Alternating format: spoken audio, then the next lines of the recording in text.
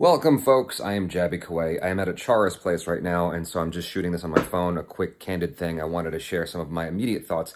I watched the One More Thing video from Apple talking about their new M1 chip, the new silicone that they're putting into their Mac Mini, their MacBook Pro, and their the MacBook Air.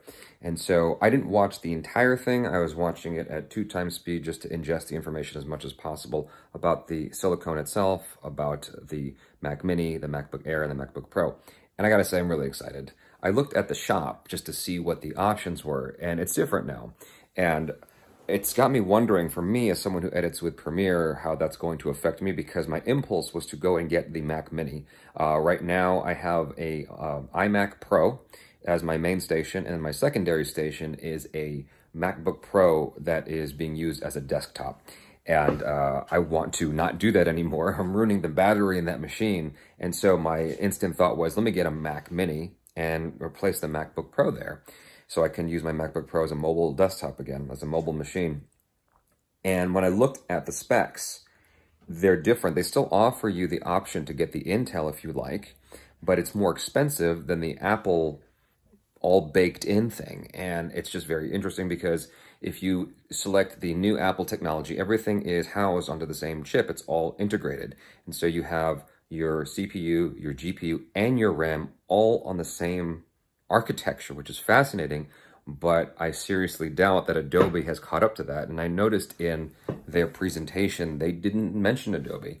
They have mentioned Adobe in the past a number of times, but this time they didn't, and Adobe's usually behind. For whatever reason, Adobe and Apple don't get along, at least not publicly, or rather behind the scenes, I should say.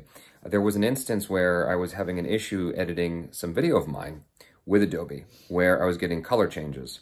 And it was like the same angle with the same exact lighting where the color contrast would shift dramatically. And I wasn't doing anything different in my shots. If you look at the raw video, it all looks the same. And it was just within Premiere on the iMac Pro that this was changing. And I actually talked to Adobe support. It turned out it was a guy in India, and he was a fan of mine. And so he was very frank with me, and he goes, look, man, I want to help you out, but it's an internal Mac thing. Like they don't like Adobe. It was something like that. I don't remember the whole conversation. I just remember there was like literally nothing I could do to fix the problem. And it had something to do with Apple and Adobe and Mac not getting along. And I think that's because Apple wanted to focus on selling, Final Cut Studio and all that stuff. But they did mention DaVinci. And so they're friends with DaVinci. They mentioned DaVinci in their One More Thing presentation. Anyway, I'm excited nonetheless. I love new technology. I love where this is going. The fascinating thing about what's available in the store is it's less RAM than if you got the Intel counterpart. But I think that's okay because you don't need as much RAM. That's the whole thing with the phones. It's like a lot of these tech reviewers will often say like, oh, the new iPhone has this much RAM or this much whatever. But because it's all integrated and it's all, one house making everything, you don't necessarily need as much horsepower to do tasks more efficiently and more powerfully. And that's what's going on here, is they're offering you less RAM and less whatever, but it conceivably will be as powerful, if not more powerful. I mean, that's what the charts that they're showing you. The assumption is that it'll be more powerful, like 3 times as powerful. Who knows? You just don't know until you get your hands on it. And if the stuff you're trying to do is optimized for it, then it'll all work out great.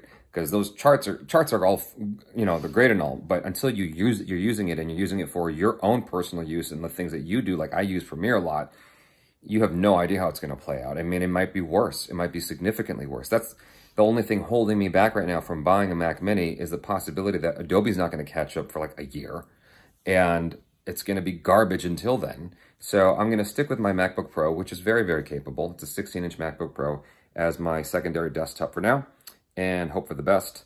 I'm still very excited for, the possibilities of being able to, they mentioned in their presentation how the MacBook Air can now edit 4K, I believe they said, and there's no fan inside. Like, that's bananas. And obviously, it coming from the same technology they've been already using for a long time, like this phone I'm recording on, or on the iPad where you can already edit video. And there's no fan inside this phone. There's no fan inside the iPad, and it's very capable of editing and whatnot. I think this is fantastic. I'm very excited to see where this technology goes. And I can't wait to get my hands on it myself. I don't know when I'm going to buy it just because I've already got everything I need. And it is working, so it's hard to justify these purchases. They're quite expensive. However, because everything's coming from the same house, I noticed that this new tech is actually cheaper than I was expecting. That's what's so cool, because, for instance, with the MacBook Pro, you're not paying Intel, you're not paying AMD, you're not paying NVIDIA, you're not paying anyone else for everything because it's all being made in-house now. So you can drive down the cost of your own stuff and make it competitive while making it more powerful than the competition. So this is fantastic. I'm hoping that Apple continues this trend, because when I loaded up the MacBook Pro 13-inch, which conceivably is as powerful as my 16-inch MacBook Pro, the cost was not anywhere near as bloated as I thought it was going to be. It was I loaded up to 2 terabytes and maximum whatever 16 gigabytes of RAM, because that's the max that they allow you, and it was about $2,200, I think, which I was surprised because it's Apple. Like Apple, you're thinking, oh, it's going to be like insane. It's going to be like $3,000 or whatever, but it was actually reasonably priced. So I think that what Apple's doing here is actually very smart. And even the Mac Mini, that's the thing I was looking at. I maxed it out. It wasn't anywhere near as much as I think it came out to like $1,600 maxed out, if I'm not mistaken. $1,600 is nothing to sneeze at, okay, granted. However, when I loaded it up before this new tech dropped with the Intel counterpart and all that stuff, it was a lot more money. However, I was looking at it with the possibility of, I think, adding in 64 gigabytes of RAM and all that stuff, but I suppose not needing as much. You don't need to spend as much money. You can get it with 16 gigabytes of RAM, and conceivably, it'll be very efficient to the point that it is equivalent to the power or more. They're touting even more powerful than if you were to get the same machine, Intel-based, with 64 gigabytes of RAM. So I think this is fantastic, what they're doing here. I'm a little bit jealous because I just got my MacBook Pro not that long ago. I think in, what was it, summer? Did I get it in the summer of last year? Yeah, do you think? So. Or I forget when I got it exactly, but I got it not that long ago. I like it a lot. And it actually handles that problem I was talking about earlier, where I have that color shift and contrast when I'm editing on my iMac Pro. I don't experience that on my MacBook Pro. Don't know why. Don't know what that's about. So whenever you see on this channel me drop one of those videos for a brand deal, like we just recently put out the Nick King video. It's Nick King, right? Zach King, sorry. Nick King is a friend of mine. Zach King. At the beginning of the video, we put a brand deal on it. That was shot on the Canon R5 and the Canon R, and typically that footage will shift contrast in a very bad way. If you look at previous brand deal videos I put out, you'll notice that kind of thing and me trying to correct it.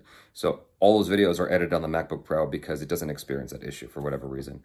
I'm jealous because the new MacBook Pro 13-inch is conceivably more powerful than my 16-inch MacBook Pro and way cheaper. Way cheaper. Don't get as much memory in there. Like I have 6 or 8 terabytes of memory. I think the max you get on the MacBook Pro 13-inch is 2 terabytes, but still, like, you can get external drives, and it's powerful. It's very exciting, because if you're able to do all that stuff with a MacBook Air with no cooling at all, then you add in the cooling capabilities of the Mac Mini or the cooling capabilities of the MacBook Pro, and you can drive it even further.